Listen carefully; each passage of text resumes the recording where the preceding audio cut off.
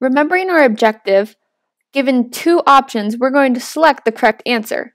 And we're going to select it by moving our player, which is our red circle, into the option that's correct. It's going to essentially collect that object. So let's go ahead and add in one of those options. Remember earlier we created the square sprite that is now a rectangular platform. So let's go into the sprites folder.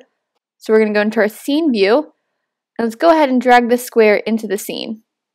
And I'm going to drop my square a little bit before the edge.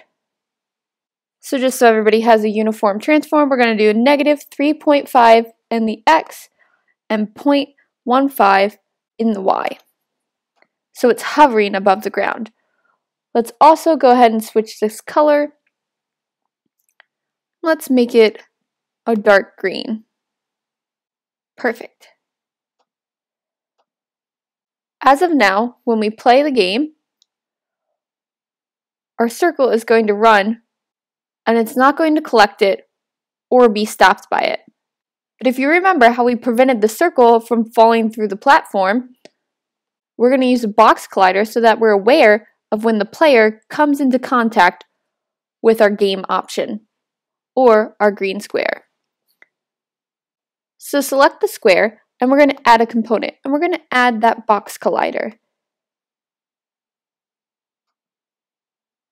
And you can see if you turn the sprite renderer off that you have the outline of the box collider. So now when we run the game,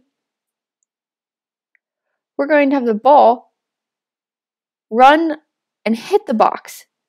But that's not what we want. We want it to be able to collect the square.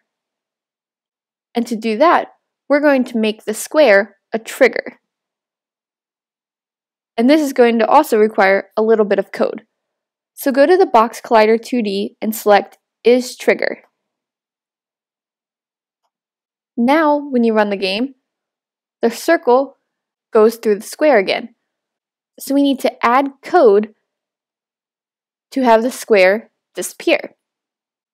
And that will represent it being chosen. Where we're going to write this code is going to be within the player script. So go to your scripts and double click the player script to open it up. We're going to do new function, and this one's going to be called void on trigger enter 2D collider 2D other.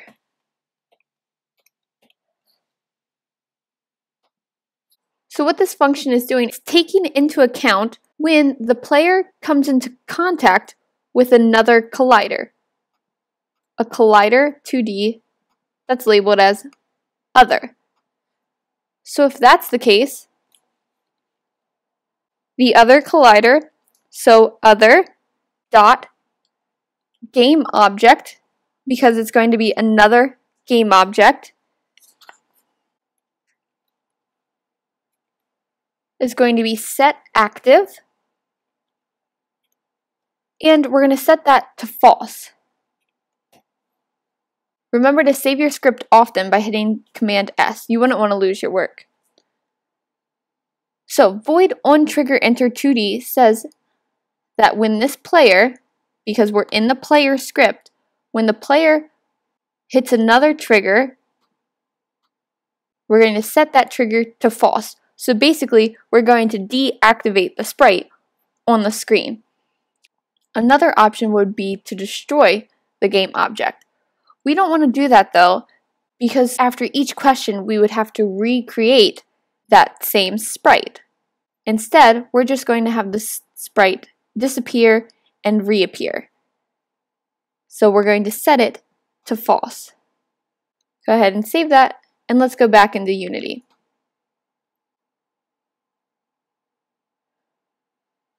Now when we run this, you can see that the square has disappeared.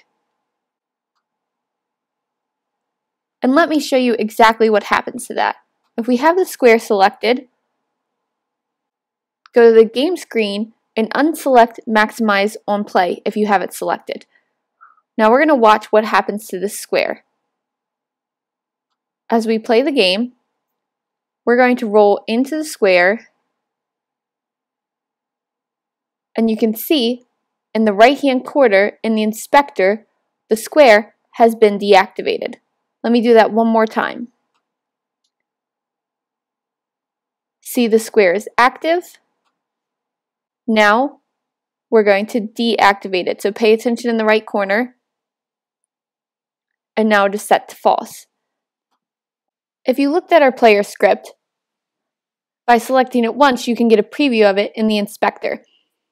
The code we just added has any game object that is a trigger within the collider being deactivated. So if we had multiple different objects that we needed triggers for different circumstances, as of right now, it would just deactivate all of them.